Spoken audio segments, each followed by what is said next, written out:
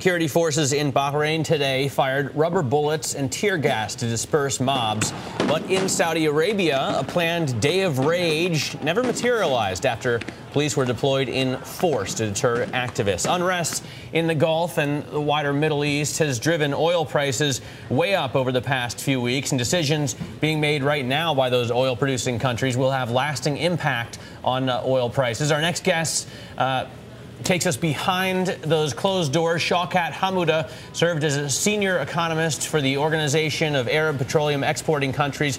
He is now an economist, an economics professor, I should say, at Drexel University. So welcome to the show, Shawkat. Thanks for joining us. Glad to be here. Thank you. Let me ask you first, as we see oil's supplies shut down in Libya, and we're concerned about them being shut down in other places, will Arab nations that can boost production to make up for that lost oil? Yes, Saudi Arabia has an excess capacity of about 3.5 million to 4 million barrels a day. That excess capacity can replace Libyan's oil because Libya produces 1.6 million barrels a day. And so the Saudi excess capacity is more than double the Libyan oil production.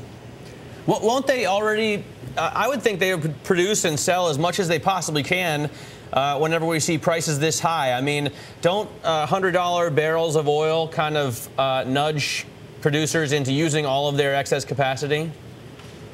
No, Saudi Arabia now is producing 9 million barrels a day, and its excess capacity, its productive capacity is well above 12 million barrels a day. So they have more than 3 million barrels a day of excess capacity that still exists. Shawkat, let me ask you, because as we mentioned, you're a senior economist, or you served as a senior economist for the Organization of Arab Petroleum Exporting Countries. Give me an idea of maybe what would be going on within that organization right now as we see events continue to unfold in Libya.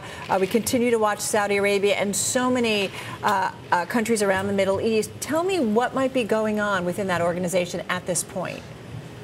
That organization includes Libya and also includes Saudi Arabia and Algeria.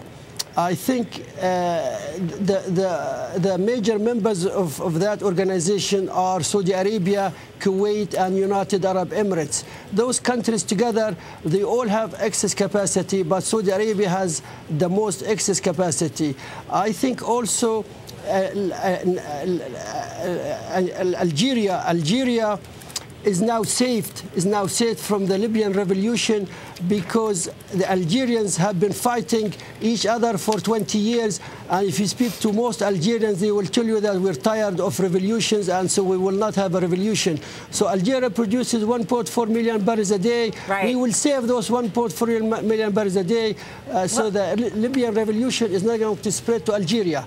The problem is the Bahrain scenario. The Bahrain scenario, where Bahrain is connected to Saudi Arabia and it's next door, and the revolution in Bahrain is the one is more scary than the Libyan revolution and its contagion to Algeria. Forgive me, but let me interrupt, because you do lay out 3 scenarios, and you say one is spreading to Algeria. That would be kind of a medium impact in terms of oil prices, maybe up to 150 a barrel. Scenario 2 is the Bahrainian revolution will spread to Saudi Arabia. That's the worst scenario that you lay out, $200 a barrel. Sky is the limit, you say, with oil. The best scenario is that the Libyan revolution will not spread to Algeria, and so on. So what do you think? And the Bahraini revolution will not spread to Saudi Arabia. This is the best scenario. So I get that. So best, worst, medium.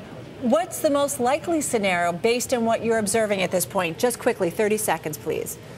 I think the Libyan revolution is not going to spread to Algeria, and I think the Bahrain revolution is going to be contained. I didn't see a revolution in Saudi Arabia, because the Saudi Arabians are satisfied with their oil price above 100 barrels a day. I mean, $100 a barrel a day. The Saudi Arabians will revolt if the oil price goes to $30 a barrel. Then the Saudi Arabians will revolt, but not at these prices of oil prices. So they will not revolt at $100 a barrel.